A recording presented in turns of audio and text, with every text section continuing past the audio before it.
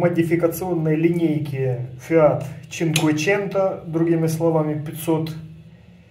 Первая версия, самая простая, гражданская, это объем двигателя 1.2, там 66 или 68 коней выдают.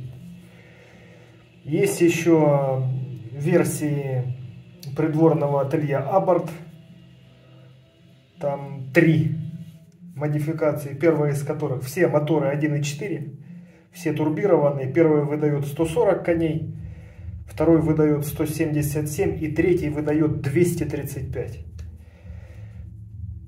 На всем из этого доводилось мне кататься. Особенно, конечно, 235 коней. Это мотор, который имеет, модификация, которая имеет название СС, то есть суперспорт. Там, скажем так, мыльница, это она ничего не весит, и мощи в нее напихали столько, что просто голова качается. Вот такой же случай. Это у нас Перо-Конэ, модель, которая называется Талисман. Различные, контора старая уважаемая, различные модели она выпускает, включая, безусловно, и модель Престижа 14 номера, большая, на полной выборке, очень большая, очень роскошная, все прекрасно. В этом конкретном случае мы имеем очень компактную модель внешне, она по всем весоростовым индексом она компактная. Она компактная в длину, она компактная в ширину. Здесь ширина полотна составляет 17 мм, то есть чистой воды 5/8. И вместе с этим просто беспредельно мощная штука.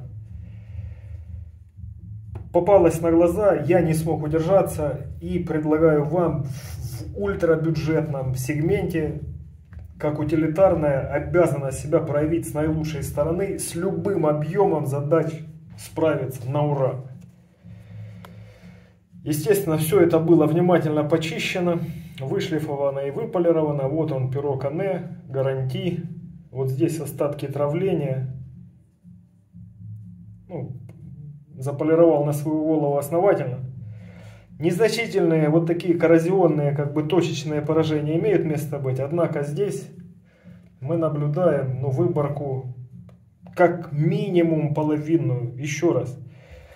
Она даже по массе очень такая значительная. Хотя опять же таки бритва небольшая. Оправа родная. Все разбиралось, все помылось, все почистилось, все отполировалось. Только что завершил заточной процесс. Набрала отличную остроту. Сталь, естественно, выдает наилучшие характеристики структурные. Это издание для жесткой щетины. Другими словами, сталь твердая, сталь мелкозернистая и... Если, конечно, поймаю.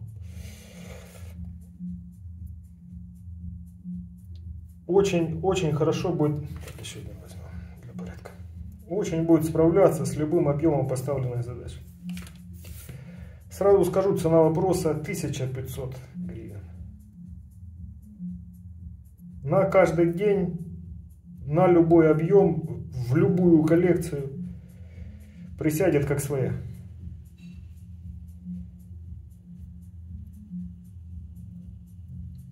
Очень, естественно, я зауважал, отталкиваясь от открытых возможностей новых относительно обработки, имеется в виду заточки.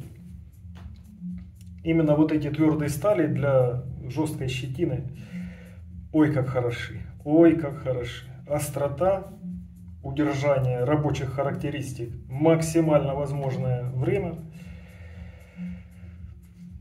Одним словом, функциональное содержание, наполнение максимальное. Еще раз. Утилитарная штука. Перо-Конэ, модели Талисман в размере 5/8, 1500 гривен. Прошу любить и жаловать. У меня же на этом пока все. Искренне надеюсь, надолго не прощаемся. Всем всего самого наилучшего. До скорых встреч в эфире.